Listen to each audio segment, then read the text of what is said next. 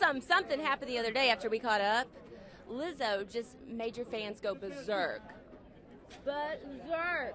And it was like everywhere. Oh my gosh, yes, they got a collab. So now that I've brokered the deal, is it a done deal? Do you need a broker's fee or something, girl? Sure, why not? I mean, that's a hustler move. If you did, that's right. I mean, I would not like to, but I would have to respect it if you granted that.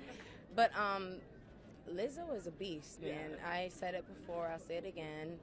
She's so refreshing to our time and our culture and music, and she's everything that every woman wants to be.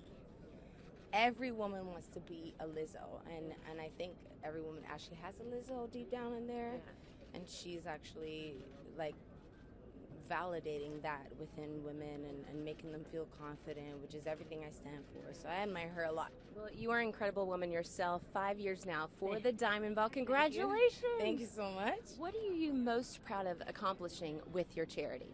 I'm really proud of the fact that people come back year after year.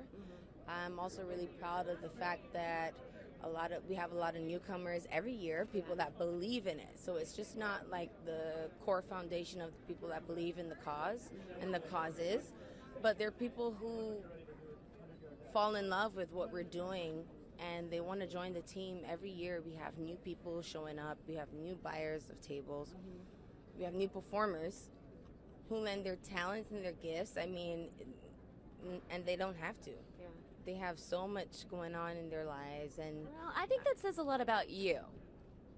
I think it says a lot about them, because I can believe in something, but I cannot make anyone believe in that. And for them to give their heart, their gifts, their life, their day, their time, their donations, it means a lot, and it's something that cannot go unacknowledged. Absolutely. And you finally you've given your fans little golden eggs, golden nuggets along the way, sometimes on Instagram. What is this? Are you hinting to everyone that you're going to be the new Poison Ivy and Batman with one of your recent... Did I hint anything? Oh, don't you play this game with me. No, I really want to know. Yes, it said something in one of your recent Instagram posts, like Batmobile, make these fast... that? Yes, people are thinking... Really, that? Oh, you... Are you serious? Yeah, people are going crazy. No, that has nothing to do with Poison Ivy. Are you sure? That has to do a lot with Batman. I have separate obsessions. Okay. I have a bigger obsession with Poison Ivy. I'm just being honest.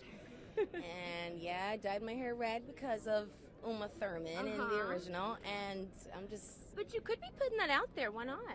They're doing You know what? They didn't call me yet. Well, but if they did, I would love to go in and try out, because Poison Ivy is like one of my obsessions in life. Fair enough. I did it for Halloween one year. I mean, come on. So now you need to do it on the big screen. I mean, why not? Yeah.